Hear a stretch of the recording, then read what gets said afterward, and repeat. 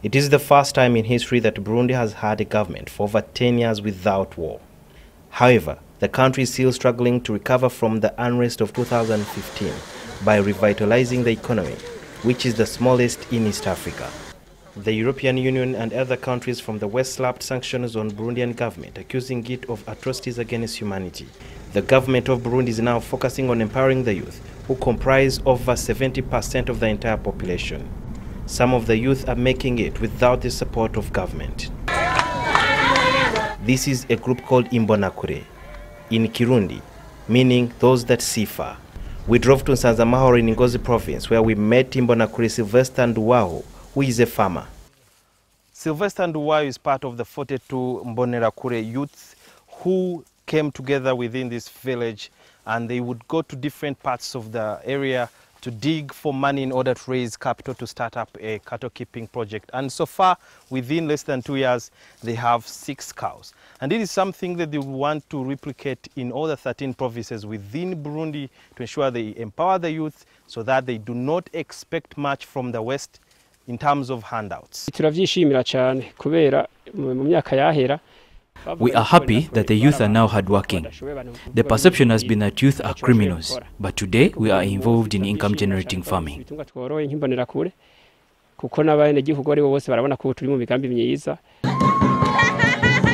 In Makamba, the locals have managed to contribute towards the construction of a palace of resistance, a sign that they can do much without aid from the West. Every person contributed at least 1,000 francs towards completion of the building. When the 200 rooms are finished, the building will host government offices. Also, the stadium in Makamba is being constructed by Burundians who dedicate their free time without pay. In order to motivate the youth, government organizes Imbonerakure Youth Day in August every year.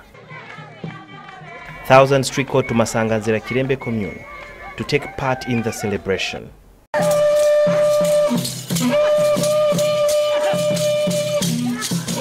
The function attracted youths from Kenya, Sudan, DR Congo, Tanzania, Zambia, and Congo Brazzaville. We try them to be as we are now, and our planning is to do how the Tanzanian are doing, and Uganda are doing, and all of the East African community are doing.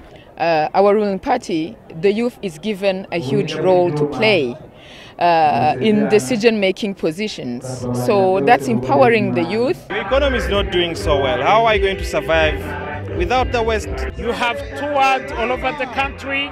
You came from Bujumbura, now you are here in Ngozi. You can see that Burundians are still living.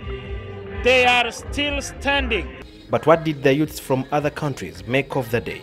My name is Faith Njuguna from Kenya, and it's my first time here in Burundi, and it's really, really amazing. I love Burundi. Burundians are very friendly. In Congo, we liked our country, but Imbonerakure is a very, very patriotic young man. Although the youths are struggling to be self-employed, support from government is pivotal in transforming the youth in Burundi. Sudil Byarhanga, NTV, Bujumbura.